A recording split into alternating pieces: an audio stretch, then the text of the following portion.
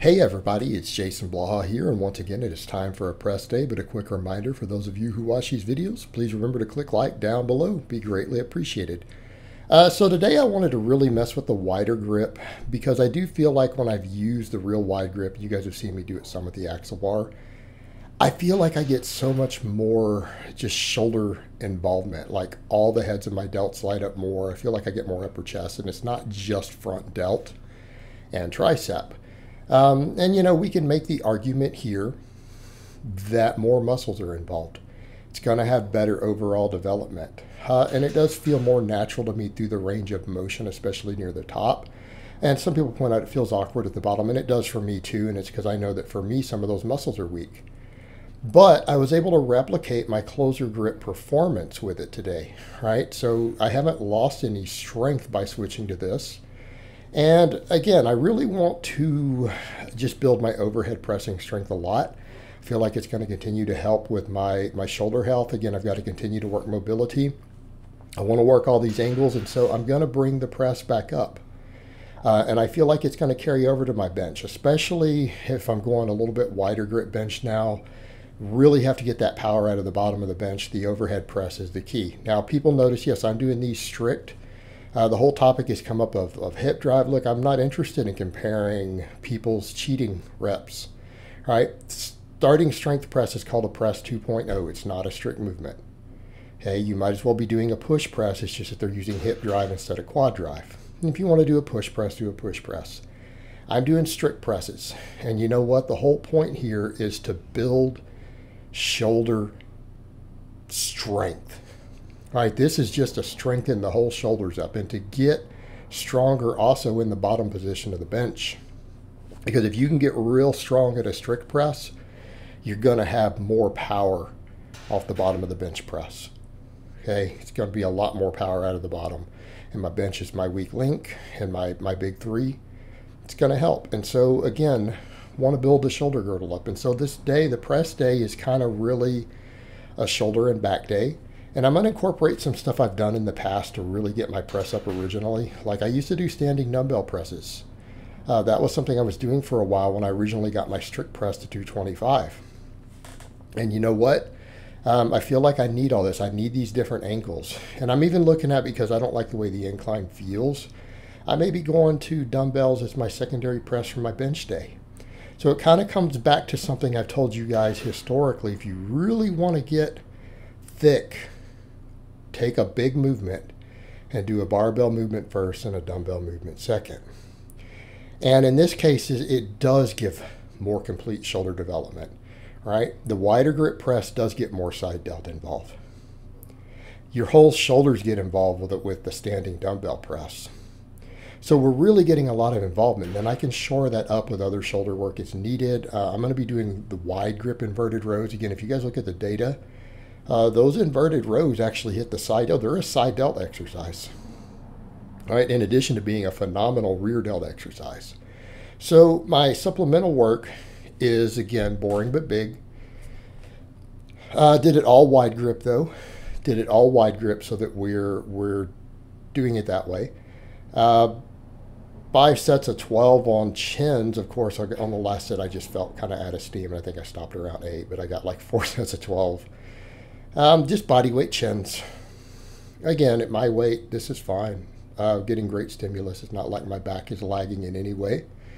And I like them. And I do the range of motion that my joints allow for. Don't care. Don't care for anyone's criticism. So, did 5 sets of chins. And then I did, you know, with fairly light dumbbells, because again, I'm not used to them. They were actually hard. I just did 38s. I did 3 sets of 12 on a standing dumbbell press. Now, when I get to them, you guys will notice I do them with palms facing in slightly. So again, similar to how we do a dumbbell, we don't want to turn the thumb way out. We're trying to avoid internal rotation of the shoulder. I want to keep external rotation of the shoulder on most of my overhead work. Now, chins can be the exception. They're my one internal rotation movement. But I'm trying to really pay attention to that because that seems to be how I avoid impingement. Because for me, people are like, well, stress on the shoulder. I'm not worried about stress on my shoulder joints. That is not the concern. So people are like, well, some of the wider grip stuff. No, that's not the concern. Stress on the shoulder joint's fine as long as it's stress we can handle. It's impingement, okay? And there's a difference. If you don't understand the difference, then you don't know what impingement means. Impingement has nothing to do with your joints. It's muscular, right? And I've had shoulder impingements. But I've been working really hard on opening up my subacromial process with dead hangs. I'm picking movements that seem to work around it. And you know, everything that I do overhead, if I'm wider grip with it, it seems to work better. We're not getting those problems. That's why my chins are wide grip, my pull-ups are wide grip, even my inverted rows wide grip. Pressing going to wider grip, it seems to avoid those problems. Now the first set was off a little bit, lost my balance a little bit. But again, we're hitting a totally different angle.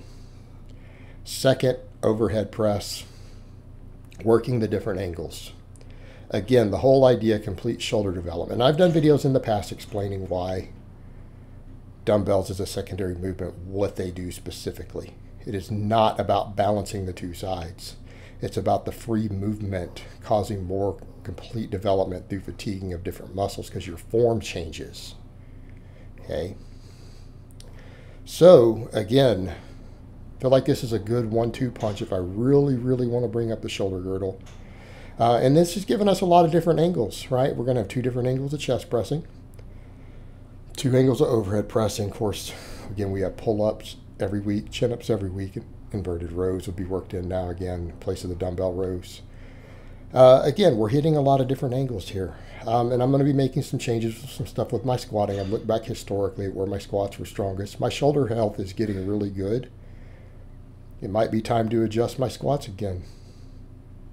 Hey, as long as my shoulder health can keep up, I may need to go to my stronger position on squats and quit all the high bar squatting. You know? Get that squat way back up. We don't want to walk in and have just a low 500 squat by the end of this year in the 198. We need to really bring it up. And so again, some of what I'm doing with my other equipment allows me to do that. I have all the tools to rebuild the slightly wider stance squat. And I think in general, this is what we need to be looking at. These movements of, can we get the most muscles involved? You know, we know on wider bench, overhead press, all this stuff, we get more total muscles involved. Not just about the slight change in the range of motion. Okay, if we're going to be as strong as possible, we do need to be thinking in those terms. You know, and I've always say we have to balance that with our ability to train a movement. If we can't handle the version due to our joints and inflammation that does that, then we have to adjust. You might have to close grip bench. You might have to high bar squat. Okay, but these are individual limitations.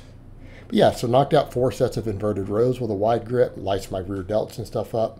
So I hope it has been informative, and I will talk to you guys next time.